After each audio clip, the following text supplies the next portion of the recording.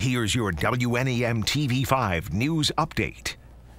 Good morning, everyone. I'm Blake Keller. Here's a look at the top stories we're following today.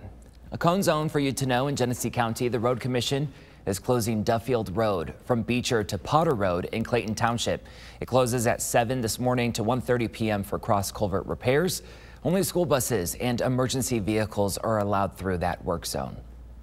Well, two people accused in the death of a Flint woman go to court for pretrial hearings.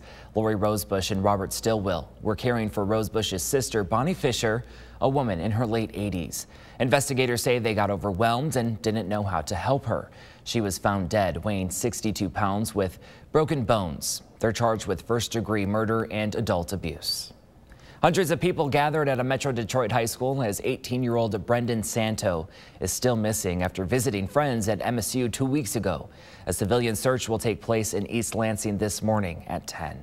Here's Chris now with your forecast. The Blake, high temperatures for today should be a degree or two warmer than they were yesterday, upper 30s to low 40s, with the wind factored in out of the west-northwest about 5 to 15, likely going to feel in the 30s much of the day, so may not feel too much different from our Sunday. We'll at least get some sun in the mix. Skies have broken up a little bit this morning. Some scattered lake effect snow showers in Roscommon County.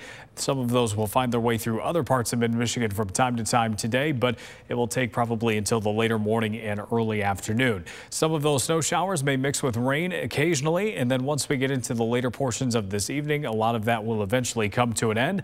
We'll clear our skies out a little bit into tomorrow morning and start with some sun before clouding up a bit Tuesday afternoon. Your 7-day forecast shows our next chance of wet weather comes on Wednesday with mid to upper 50s, so it should just be rain. Thursday through early parts of the weekend, low to mid 40s. Remember to tune into WNEM TV5 on air and online 24/7 for the latest news, weather, and information.